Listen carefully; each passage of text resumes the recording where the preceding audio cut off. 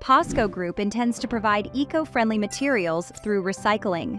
Upstream process produces black mass, while downstream process extracts valuable metals such as lithium, nickel, and cobalt. We launched recycling business by taking advantage of process scrap supply from a global battery producer starting in 2020.